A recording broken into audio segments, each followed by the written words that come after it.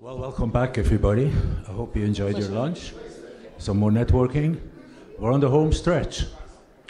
So, like I said before, this is basically a bit of a recap, a bit of opinions, what happened on this meeting over the last 2 days, different topics. And looking forward, what we did right, what we did wrong, etc., etc.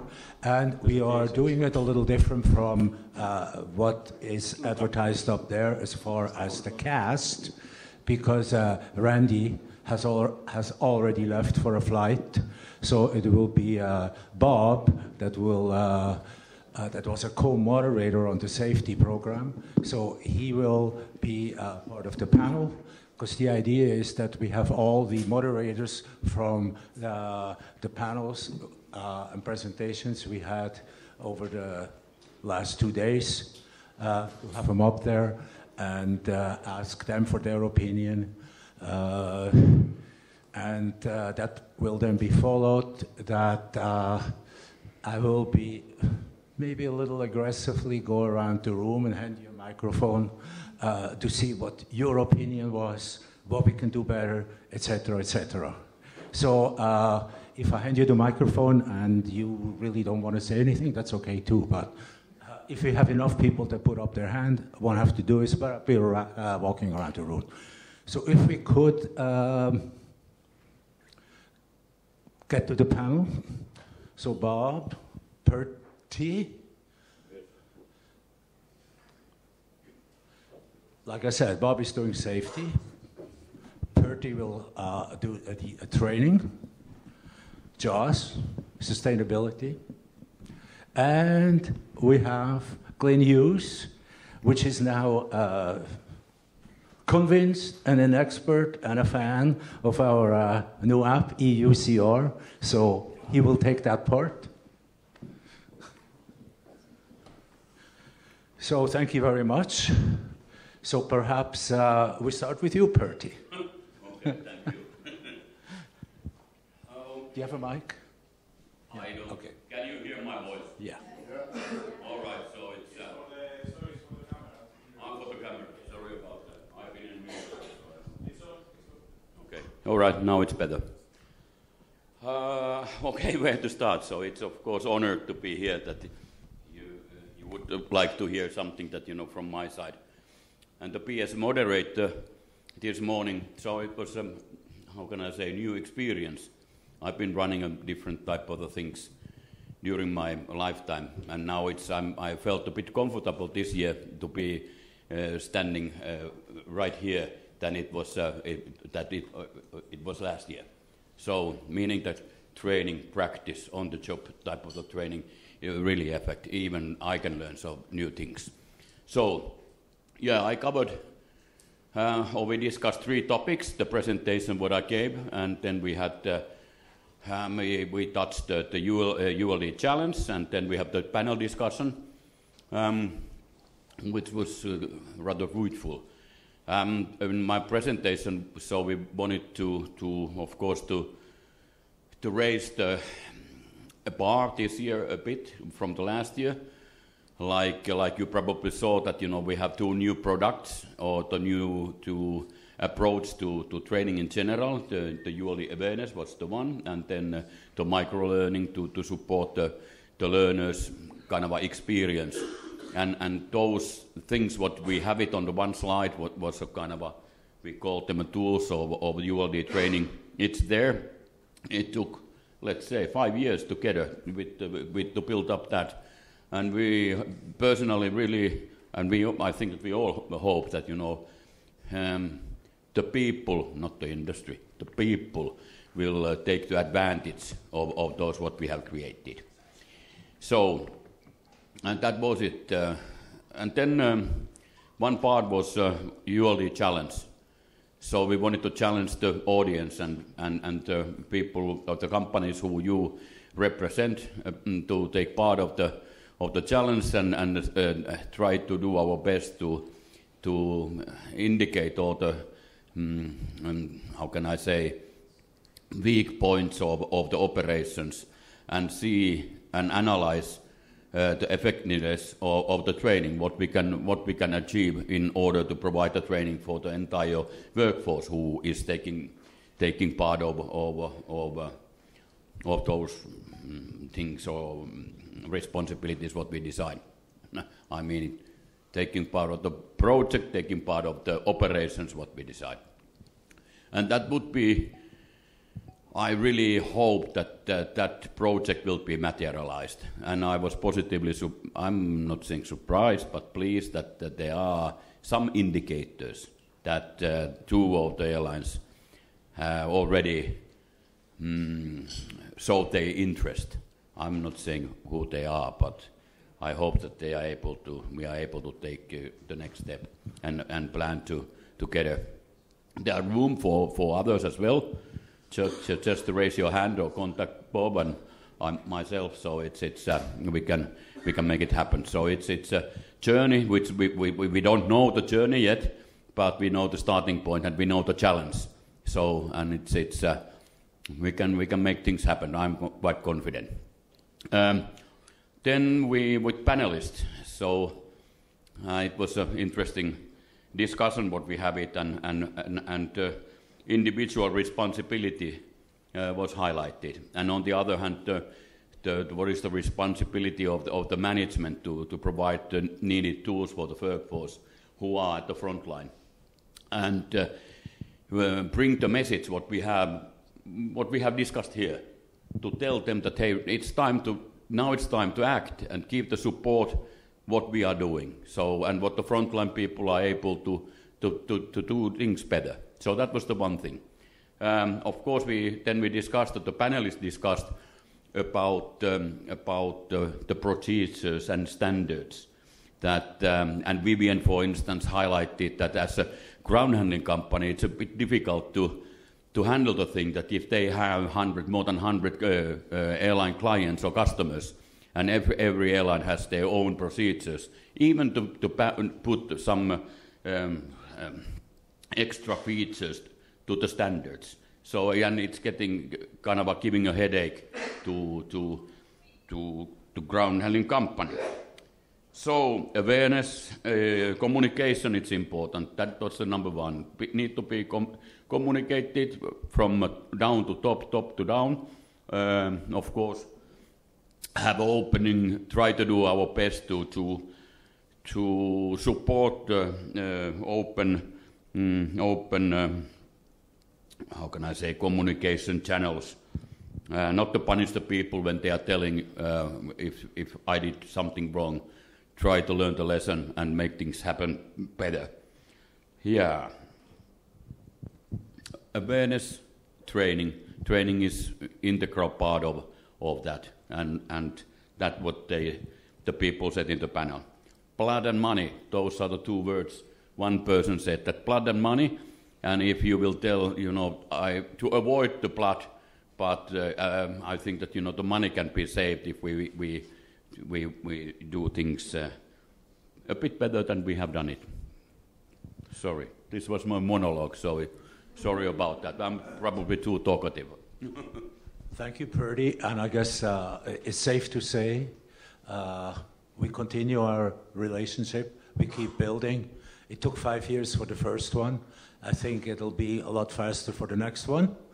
And the aim actually is, for those who haven't been there in Bangkok, and there's probably it's a few years back, ULD Care has also created something that's called ULD Conduct.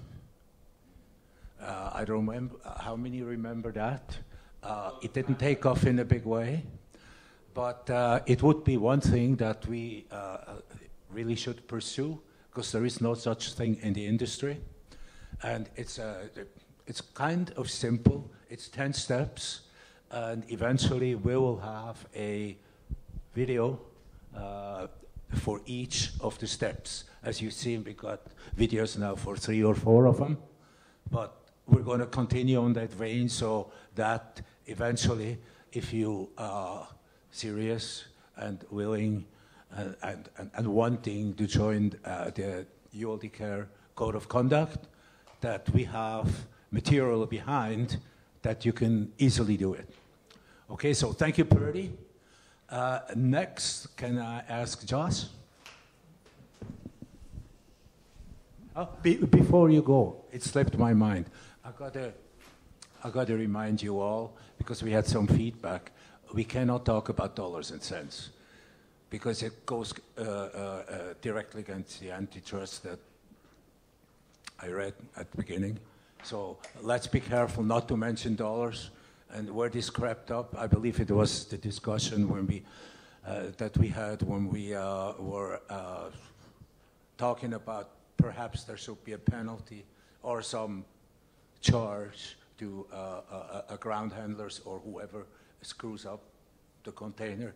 And let's just stay away from it and keep it up here. We can't afford any lawsuits, okay? Okay, Josh, sorry, I had to say that. Okay, so I'll think about that because I wanted to have a whole story about recycling and the cost involved, you know, what it would cost you. Okay, I'll skip that. No, so for me, of course, I did sustainability topic, and I've done it for a couple of years now, actually. It's interesting, sustainability as a topic, you know, sustainability is very broad and in my mind, pretty fake, you know, it's everywhere, everybody does it, it's all about the environment and the climate.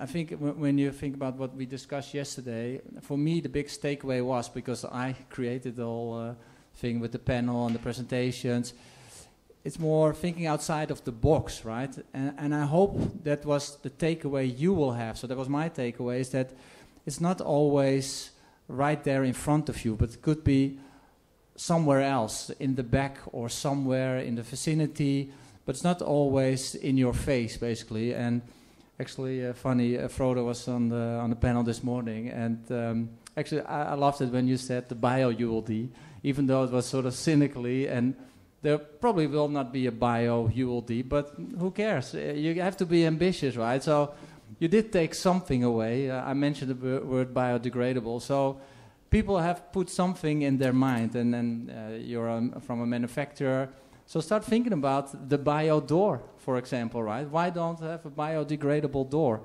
I think that's good for us as practical, and that's what I also want to create, some practical items, right? So think about practical, the biodegradable door or the easy removable panel, you know, it has to be practical for all of us, because what I heard in all the sessions, it has to be practical. People have to comply, people have to be trained, people have to understand, we have to keep it simple.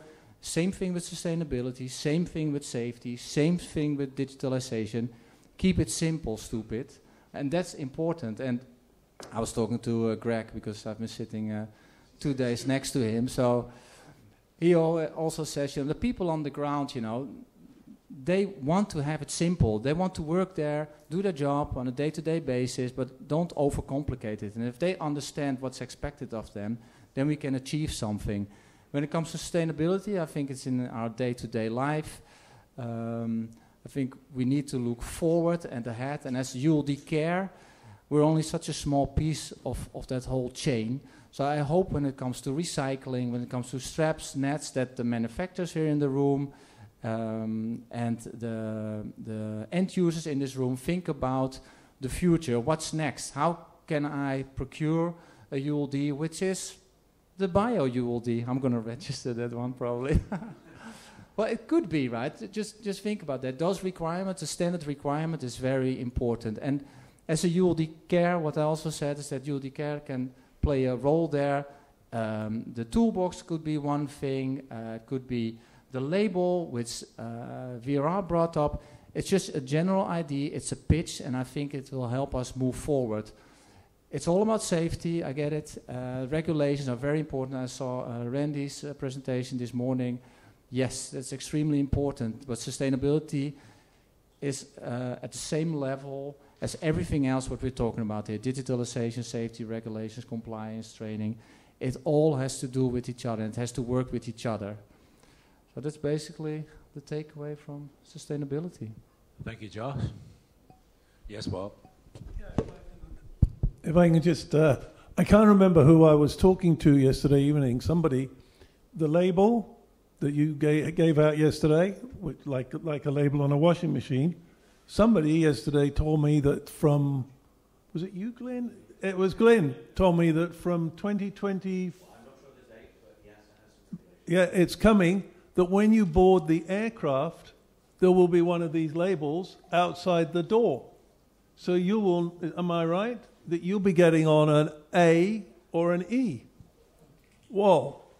So that's pretty awesome. It's only for the EU-registered aircraft for now, but I can see that spreading.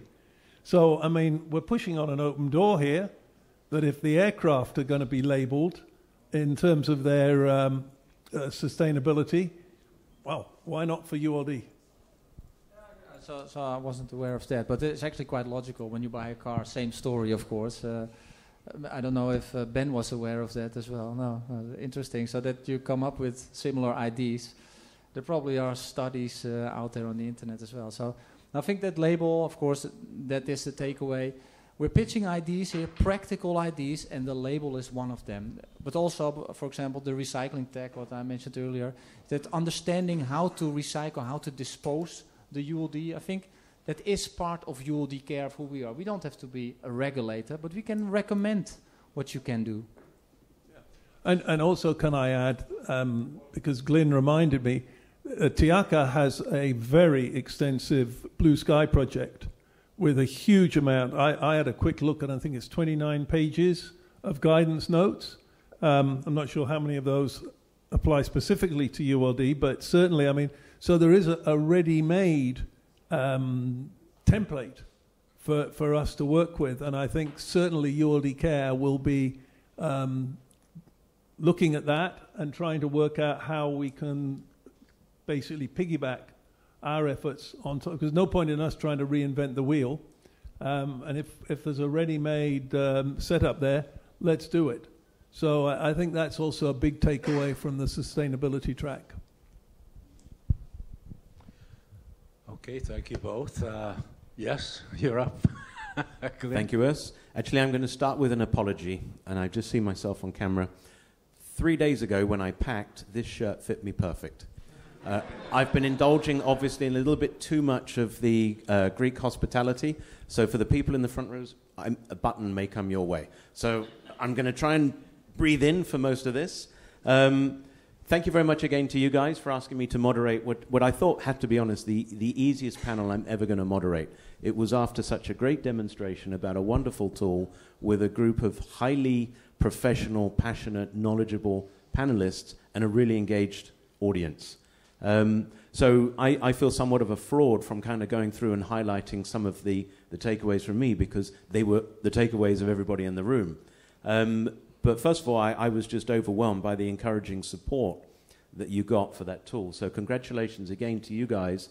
And it's all of you guys, not just the Secretariat, not just the working group, not just the people working in the pilots, but it's through the efforts and the engagement and the motivation from wanting to work for your community that really drove you to put together what I think is going to be, and I'm going to steal somebody else's phrase, I can't remember who it said, somebody said it's a game changer. I think that the EU UCR is definitely going to be a game changer. I think it's more than just an EU UCR. We had this discussion before. You know, I was with IATA, we had the Airway Bill and then the e-Airway Bill, which was just the digitalization of the Airway Bill document. But the tool that you guys have developed is so much more than just the digitalization of a piece of paper. The data that it's going to create, the ability to actually avoid wastage. Somebody else used a great phrase, benefits for all. Very rare do you actually come across a tool where everybody that uses it on both sides of the equation can get equal benefit. Usually it's a case of I'm doing something for my benefit and I'm sorry, you're just going to have to do this. But it was great to see that, you know, airlines, ground handlers, and I think when you go out to the forwarding community as well, you will find that there will be a lot of support in that area as well. Also, it was great there was the discussion about the data mining opportunities. You know, the amount of data that you get on a piece of paper is defined to the information you can put on that one, whatever it is, 9 by 5 inch piece of paper. Sorry for using inches. For our European people out there, that is 24 by 11 and a half or something. Oh, God, he was checking. So I think that's actually crucial, that once you digitalize information, the possibilities then become endless of what you can do with that. And then people will actually say, well, if I can do this and I can overlay it with something else that I'm capturing, now I can actually create some real value. And once you start getting industry data and analytics, you can then start targeting parts of the world. We say, well, perhaps we need to do more training, which comes back to what Purdy was saying. So I think that there is a huge opportunity going down that road. Value proposition, again, when a tool needs everything that we do, whether or not it's a solution, service, opportunity, has an elevator pitch. And some of my former a former employer of mine, we would have some products which were so complicated, you needed to be in the Burj Khalifa for the elevator pitch to work. In other words, you needed about 27 minutes to be able to present that very simple idea. What you guys have developed, you can actually present elevator pitch in any building with an elevator of 2 floors. It's a great concept. Again, KISS principle, it's perfect, it's simple, it's eloquently put. So I think that really puts the right emphasis on this being a really successful tool. I think it's a game changer for ULD Care. I think it allows you to do all the other stuff that you want to do. Once you get that data, once you can really target where the challenges are, you can then use the community that you've got to put together a whole series of other value propositions. There were some notes of caution. We do need to go for full supply chain engagement. The value of this tool is actually going from start to end of the process, so it becomes a full chain of custody. I think that's crucial. Again, somebody else was cautious to say that, yes, it's great that we can actually have photos at the beginning, but we've got to make sure that there is adequate training and awareness of how to use the photos.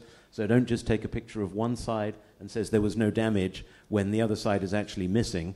So there needs to be some very strong guidance. And I think, to me, that's one of the other key takeaways, is that the success of the tool rollout will very much be premised on having a very clear, simple, accessible training program and a clear strategy of how you roll it out.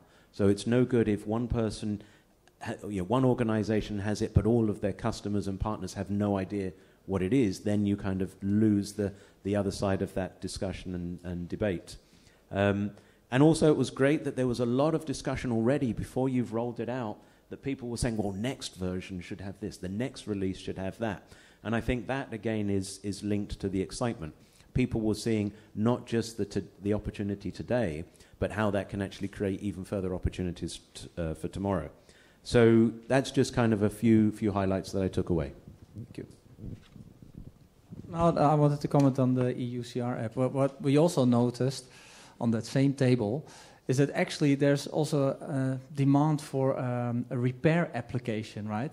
Where you can understand what the damages are. It has to do with the training as well, understand what's allowed, what's not allowed, because we noticed that sort of the whole conversation went from EUCR, which is basically the location messaging, into a repair or a damage application. Everybody wanted phase 2 to be included with the pictures, the damage limitations, understanding what's possible, what's not, understanding who's the manufacturer, where does it need to go to. So I was thinking about that as well. If you ask the people, well, I counted, there are 35 people in the audience, so we missed a couple. I'm very curious if that's, the EUCR is one thing, but the damages, the whole repair part of this business is extremely important. I think Paul also said something about that. It seems that it really ignites something, or people start discussing that. We first started discussing just digitalization, and suddenly we came into the whole damage part of things. So I feel that we should, as ULD Care, look into that part a bit more, because it seems there's a demand for that. Yeah, thank you, Justin. You're absolutely right. I picked up on this as well. I mean, we always knew that having the photographs would open the door for keeping track of damage. I mean, and where and